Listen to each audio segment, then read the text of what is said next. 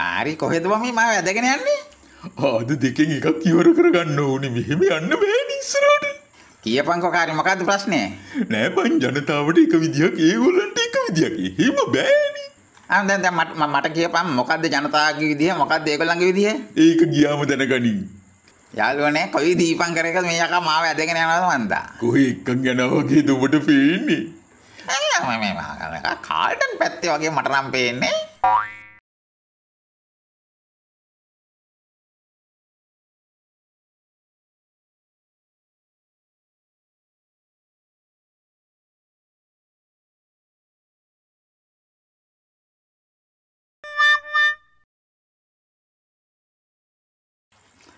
යාළුවනේ මගේ මිත්‍රයා කාරි මාව එක්කන් ආවා මෙතනට.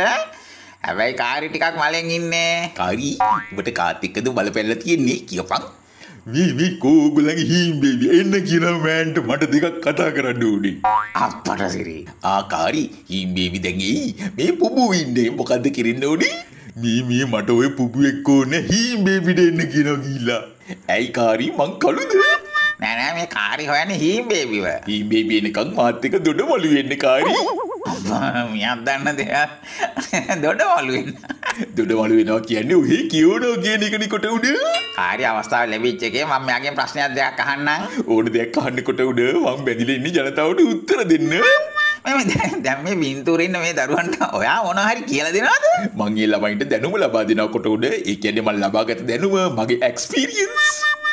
හේතුව? මං වගේ හොඳ පුරවැසියෙක් කරන්නේ නේ මිනිස්සුયો තීරෙන්නේ නැද්ද? ඔක්සිජන් ගැනත් කියලා දුන්නද?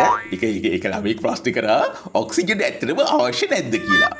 ඔයා මොනවද කිව්වේ? මම කිව්වා ඉතින් ඔක්සිජන් අවශ්‍ය එකා ඔක්සිජන් ගත්තාවේ මට නම් ඔක්සිජන් අනවශ්‍යයි කියලා.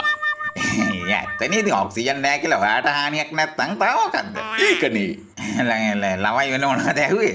ළමයි ඒ පාර අපි එන පාර චන්දිට කොහොමද අංකල් ගමට එන්නේ කියලා. මං කිව්වා බයික් වල තමයි එන්නේ කියලා. ළමයි වෙන මොනවද ඇහුවේ? ඒ ළමයි කිව්වා අංකල් චන්දි ඉල්ලන්න ආවට කවන්නේ ගේ 4 මයිමට ඇතුළු වෙන්න එපා පාරේ ඉඳලා චන්දි ඉල්ලන්න කියලා. අප්පා ඒ මොකද? ඒ මොකද කියන්නේ ඒගලගේ තාත්තා ඤපුරුයිලු. ඉතින් අංකල්ට නිලන්න මෝල් ගහතියන් ඉන්නවලු. අප්පා ඊතර අම්මත් ඤපුරුයිලු. ඉතින් ඉලපත පොලිෂ් කරනවලු අපිට නිලන්න. අප්පට දැන් මොකද කරන්නේ? දැන් වත්තට ඇතුල් වෙන්නේ කොහොමද ඡන්දෙ ඉල්ලන්න? අපි දන ගහලා වඳිනවා කොට උඩ ප්‍රශ්නයක් නෑනේ පොළොයි හැපි හැපි අඬනවා කොට උඩ. අප්පට එතකොට උන්ට අපි ගැන අනුකම්පා හිතෙනවනේ කොට උඩ. එහෙම හිතෙයිද ඉතින් මෙච්චර හොඳට රට හදලා තියෙන වෙලාවේ. උනුත් මොනවා වුණත් පුබුලනි කොට උඩ එන පාරත් අපිට chance එක දීලා බලයි කියලා මං බලාපොරොත්තු වෙනවා. කාරි උඹ මාව හෙව්වද? මේ බේබි කාරිට තද වෙලා ඉන්නේ මොකද දන්නේ? ඇයි කාරි නිකන් තද වෙලා වගේ ඉන්නේ? දැන් ඔයාගේ දෙවනි බබා හම්බුණාද? ඔව් කාරි ඇයි උඹ තෑගි ගෙනාවද? ගෙනාන කාවරෙන් තියපන්. තෑගි ඉලව්වක් නෙමෙයි දැන් ඔයා කිව්වනේ දෙවනි බබා හම්බුණාම අර පොරොන්දුව ඉෂ්ට කරනවා කියලා. මොන පොරොන්දුද කාරි? ඉතින් පොරොන්දු දැන් ඉතින් කොච්චර දීලාද? කොයි එක ගැනද ඔය කියන්නේ? නෑ අර ලක්ෂ 26 පොල්ල ගැන කියන්නේ. අර වෙඩින් එකේ ලයිට් බිල. ඔව් ඉතින් මොකද උඹට තියෙන ප්‍රශ්නේ කියපන්කෝ. ඒක ගෙවන්නේ නැද්ද? ඒක අපිට ගෙවන්න ඕනි. කාරි උඹ මගේ වෙඩින් එකට ආව නේද? කෑව බිව්ව නේද? කුදාර වෙලා වැටිලා හිටියා නේද? එහෙනම් ලයිට් බිලත් ගෙවපන්. වැඩේ තියෙන්නේ හීම් බේබි ඉතින් මං වෙඩින් එකට ආවේ නෑනේ. ඔව් කොට උඩ උඹට කිව්වේ නැහැ. උඹ අරගල එකෙක් නෑ. කාරි ඉතින් අපේ එකෙක් නේ. සදා වයියෙක් නේ. ප්‍රශ්නේ තියෙන්නේ ඉතින් වෙඩින් එකට ආවේ නැති මටත් ඔයාගේ බිල ගෙවන්න වෙලානේ. ඉතින් ඒක උඹලගේ යුතුයකම කියලා හිතානේ ඒ බිල දරාගෙන කොට උඩ ප්‍රශ්නේ ඉවරයි. මොකක්ද දාලා යුතුයකම? රටේ ජනතාව ඒක මේ මොහොතේ ගෙවමින් ඉන්නවා මීක් සද්දයක් නැතුව. ඇයි උඹලා විතරක් තප්පුලන්නේ? මයි ගෙදර රුපියල් 30000කට ලයිට් ගෙවුවා.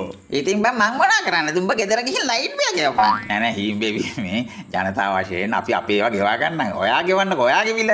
කට උඩ මං ඉල්ලීමක් කරා ඒ බිල මට එවන්න කියලා. මට එවන්නේ නෑනේ. කවුද එවන්නේ නැත්තේ? එවන්නේ නැත්තේ අර අපේ කුංචන ලයිට් කොල්ලා. ඇයි එවන්නේ නැත්තේ? එවන්නේ නැත්තේ ඉතින් ඌ අපිට ණයනේ කොට උඩ අන්න ඌ අල්ලගනින්. ඇයි මට බිල එවන්නේ නැත්තේ කියලා උගෙන් අහපන්. මේ ඔය පරණ ගොන් ගේම් අපිට වැඩක් නැහැ. බිල ගෙවනවද නැද්ද? ඔයාගේ වෙඩින් එක. මේ බේබි එක්ක අපි දැම්ම බිල ගෙවලා දාමුද? ගෙවලා දාමු බබ මොනවටද නිකන් නවන්නේ යන්නේ කාරි? උඹ මොනවටද කෑමට වෙරගන්නේ? සුදුව නැතු ඕන දෙයක් මං සුදුව බොන්නේ නැහැ. බයිට් එකට මොනවද කාරි? වයිල් බෝනං සුපිරිය අබඩු තියෙනවා. එහෙනම් ඵලයන් ඔහොමම අර කාමරේට කාරි. කොට උඩ උඹ තීනියට මොන හරි ගන්නවද? අනේ මං එළියට වෙලා ඉන්නම්.